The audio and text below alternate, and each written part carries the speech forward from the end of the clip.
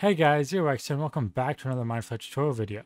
In this video, I'm going to show you guys how to go from the script that we left off last episode with to a new script that gives us a bit more information in regards to the actual connection being formed between the bot and the server it's connecting to. Looking at some brief changes before we go into the new content, I've simply gone ahead and separated out the arguments that we are passing into the .createBot function into their own variable.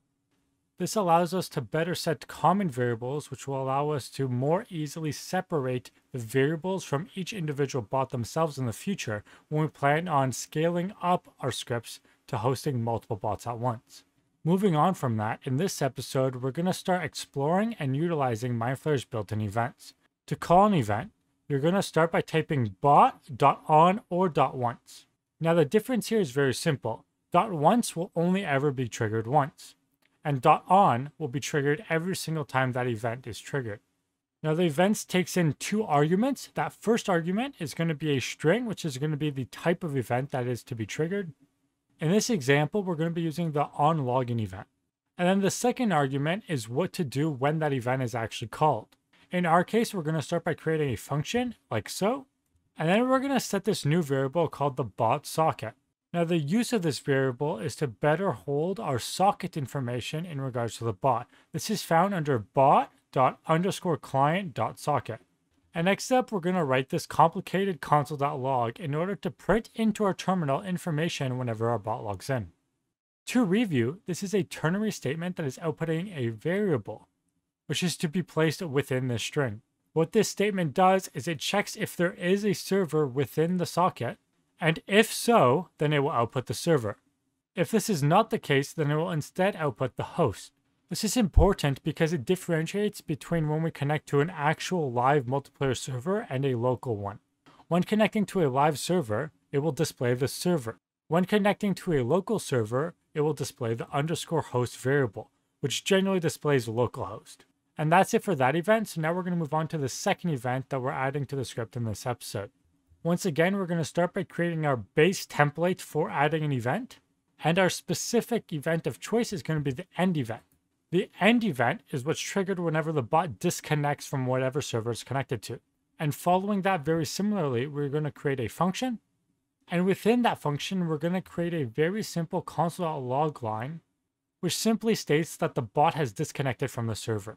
I will now demonstrate how this bot works, and I will note the differences between this script and the script that we left off last episode with. Once again, to do that, we're going to type in node, space, and then the file name. In this case, that's going to be connect-bot.js. Before we do that though, remember that we do have to put in our new port number. To do that, we're going to have to open up our Minecraft client and start a LAN world. As you can see, I've started up a Minecraft client in a single player world. As a refresher, I will once again be showing you guys how to start up your local server. Note that I will not be doing this in future episodes.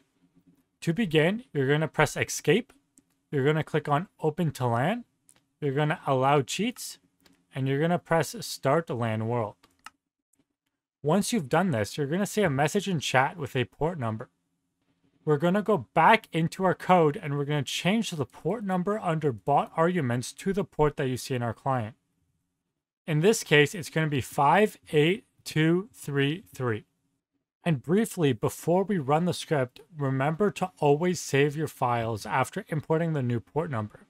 Once we've done this, we can go ahead and run the command that we've previously typed into the terminal. As you can see, our bot once again successfully logged in. And now in the terminal, you can see feedback saying that it did log in and that it logged into localhost. That means that the login event successfully triggered within our script. Now, in order to trigger the end event, what we're going to do is go ahead and close our server. Now, the easiest way to do this is to simply disconnect from your world. Now that we've disconnected from the server, you can see that in our terminal, it has indicated that it has disconnected from the server. I would like to remind you guys that in the description of all of these videos, you will be able to find a GitHub link for that specific episode's code. And if you found this video helpful at all, you should leave a like, and if you're planning on using future episodes, you should go ahead and subscribe. Cheers, and I hope you have a great day.